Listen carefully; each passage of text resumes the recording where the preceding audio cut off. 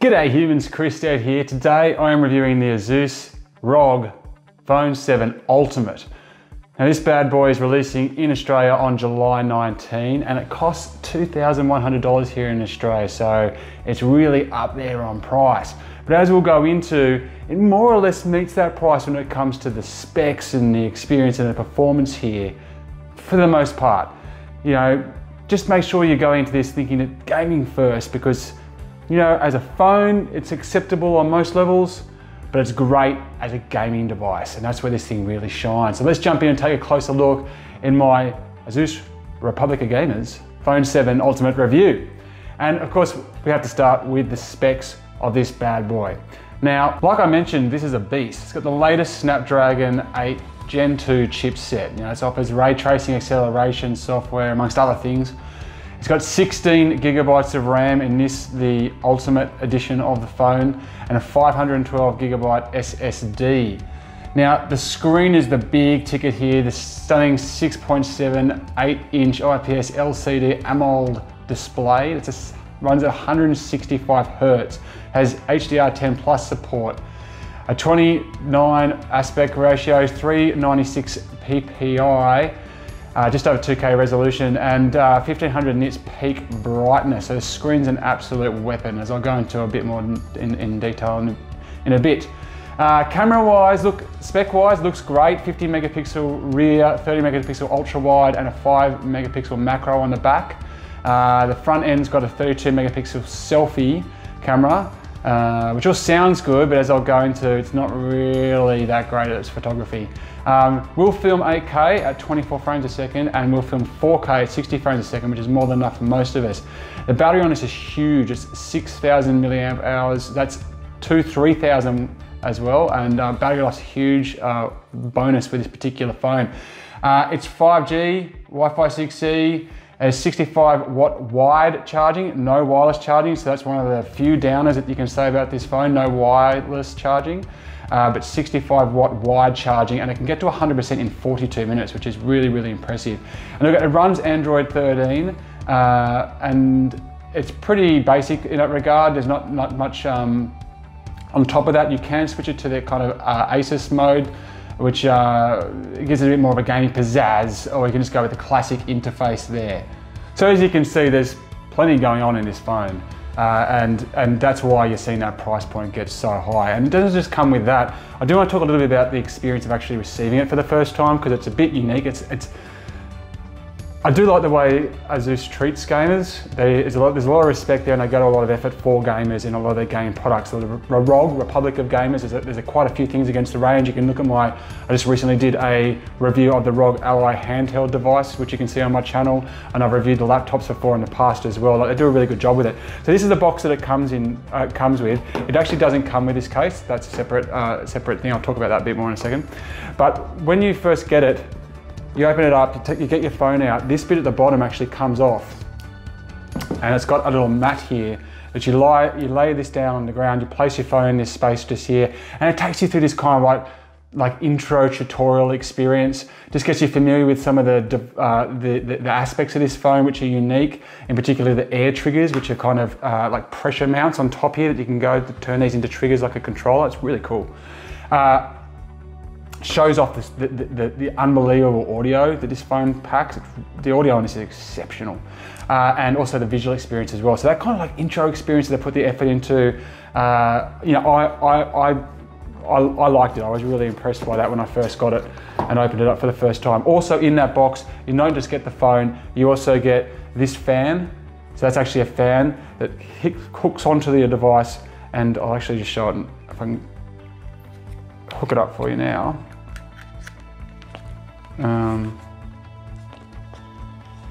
Just comes up with the back here.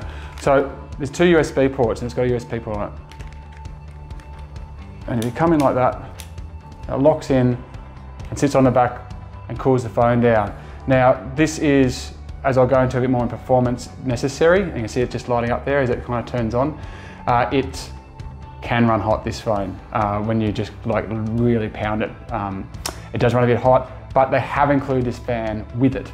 And it just sits on the back there. It doesn't really add much to the weight, I've got to say. Like, there's not a real noticeable weight difference here. with the addition of the fan. And it's really neat the way that they've just kind of like used this opportunity to also kind of add some more trigger options here as well for you when you're holding it like this, which is good because I'm going to talk about the design a bit more in a second.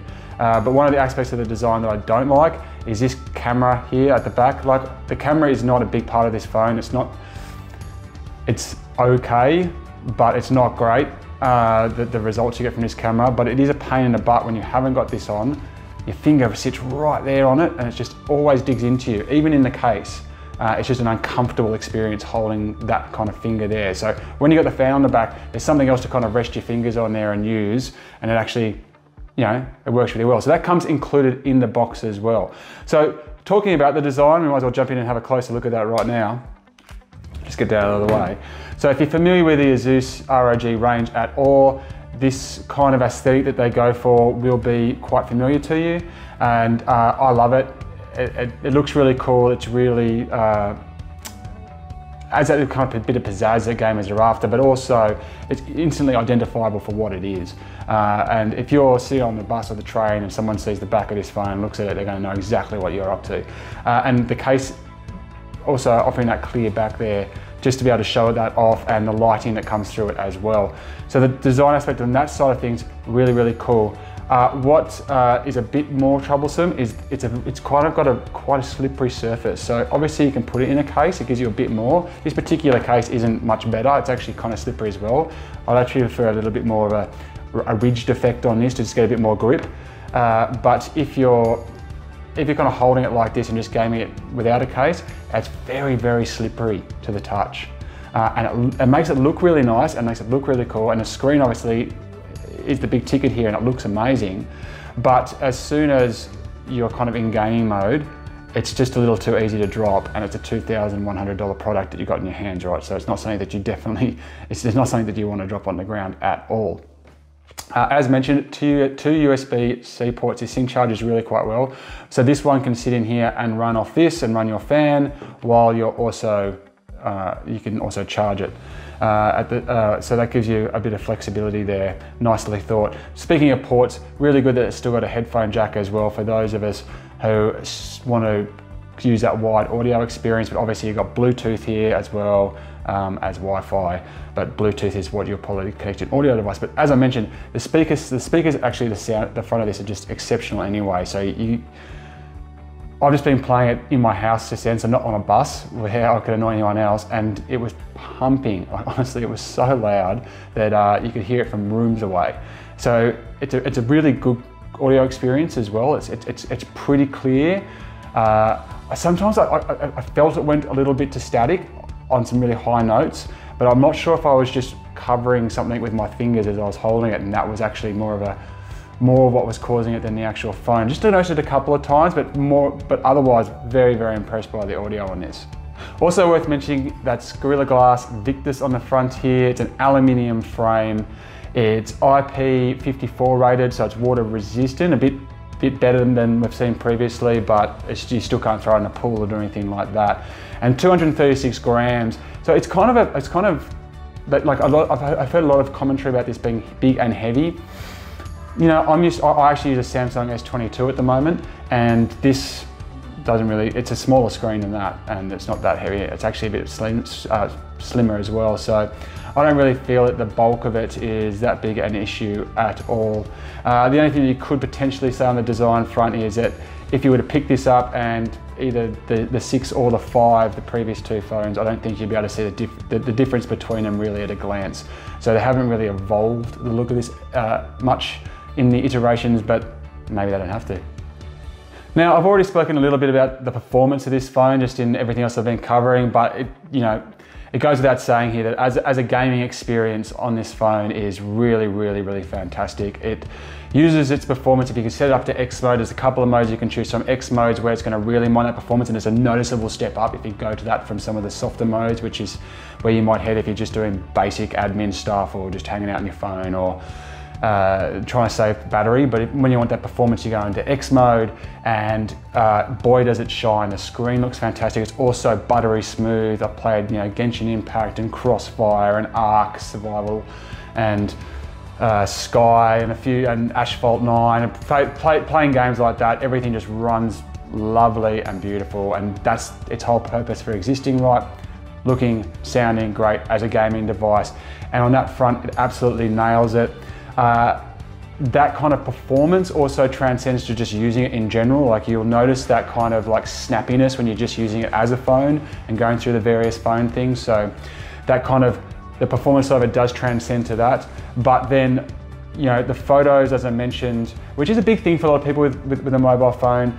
Definitely, if you're looking for something that plays games really good, but also takes fantastic photos around that $2,000 price point, then Apple, Samsung, Google Pixel, their top of the range items are definitely going to give you probably a more rounded phone in that regard. But when it comes down to pure gaming, beast, absolute beast for sure. Now, battery life is also something with this particular phone that I've been astounded with. And so even if you're just running it like you find the most demanding game you possibly can and just playing it full tilt, you're still going to be able to play it full tilt all day without this thing running out of battery. Like, easy 8+ hours on max. Most of the time, and most of the time that I've been using it, easy 2 days. Like, you're looking 16, 17, 18 hours, even more than that.